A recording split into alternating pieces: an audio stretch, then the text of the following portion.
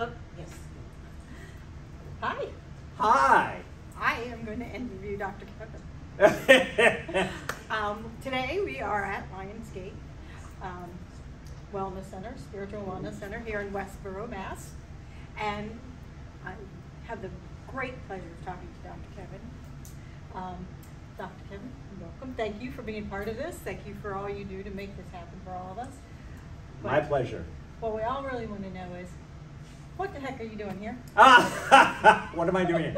So, first of all, I am, well, today at the grand opening. Yes. And then every Wednesday I'll be offering something I call Everything Psychic Readings. Oh, explain. Explain. So, I started doing professional psychic readings in the 70s. That's not possible. You're Yeah, only 29. I know, you know. Time travel. It is. I have a TARDIS parked in the back lot for those of you who recognize the reference. Yeah, so I've been doing professional psychic reading since the late 70s, and then I've had a full-time spiritual practice as a spiritual catalyst for 33 years now. And so, you know, for a long time people would say, what do you do? And I used to say, I don't know, whatever you need is what I do. Sit down, shut up, and we're going to see what you need to know. But, you know, people like all these label picky things. Yeah, you do. And it's like, well, do you talk to dead people? I said, well, dead people talk to me. I said, it's like, yeah, I talk to dead people. Well, can you see the future? Well, the future's not in granite, but I can tell you what's going to happen in the steps you're taking. And I can also tell you what steps you might want to shift or bring in more. And then they say, well, can you tell me about past? Yeah, I can tell you about past. So after a while, I just said, you know what? It's everything psychic. When I get into a space with somebody, I ask for whatever information is in their highest and best good. And once I've done that, then I open up, and then the flow comes. And because my primary practice now is a spiritual catalyst, I warn people, you get homework. Because, you know there are people out there, I know that who use the psychic ability to amaze, to tell you things that you already know about yourself, but they couldn't possibly know. And that, I'm not saying that never happens. But the real power to psychic, which is going to lead into the first class I'm teaching actually, to me, the real power of psychic is to give people more information with which to make better decisions. And so when I give you more information, and I may tell you something and you go, how do you know that? And I'm notorious at this point because I'm old and grumpy. And I have been called the psychic sledgehammer. Literally, I had a reporter call me the psychic sledgehammer. That's accurate. Yeah. I'm like, you know, people go, oh, how did you know that? You know what? You didn't pay me to be bad. Shut up and listen. Here's what Spirit wants you to know. I want you to think about this. This is what you need to work on. I need you to be aware. This is what's coming up, or things like this. Especially because I work as a medical intuitive. And I always tell people, though I'm a doctor, I'm not a medical doctor, I cannot diagnose, I cannot prescribe. And any and all information I get is intuitive in nature. But when I tell somebody that, and then get a piece of health information for them, and remind them that it's intuitive, my perspective, it has made differences, huge differences in how people's health journey unfolded.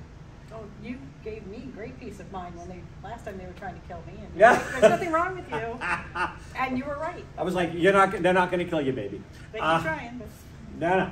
So that leads to the first class. I am teaching a Intro to Psychic Development class. Excellent. I've been teaching that class for 32 years now. I have actually, over those 32 years, taught the class all over Europe and the US. I've had people that have gone on and done advanced psychic work to me who now are full-time psychic readers.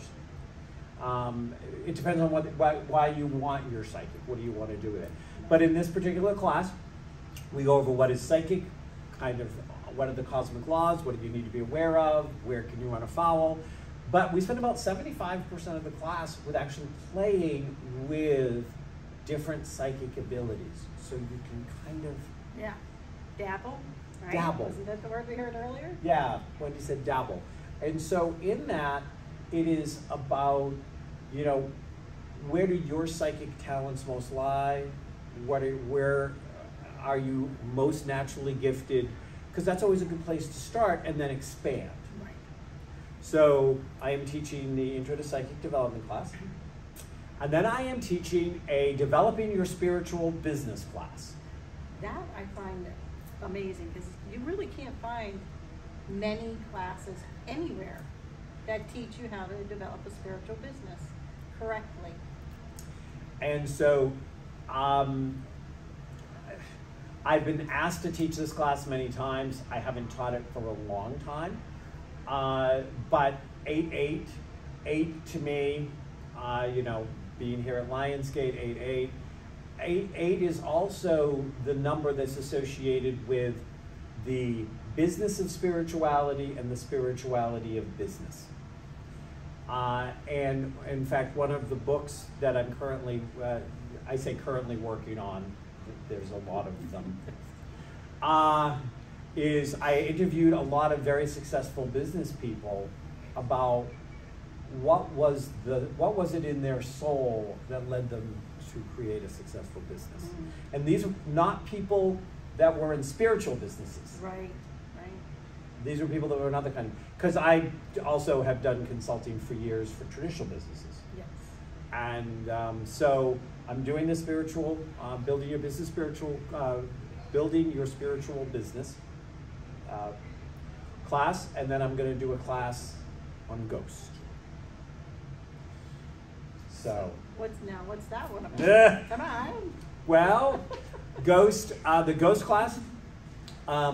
I interacted with my first ghost when I was 8. I cleared my first ghost when I was 19. And I have done ghost clearings again all over Europe and the US. And what do you mean by clearing? Clearing is helping a ghost heal and returning them to their incarnational cycle. I absolutely despise ghost hunter shows. I was approached about being on a ghost hunter show, and I wouldn't do it.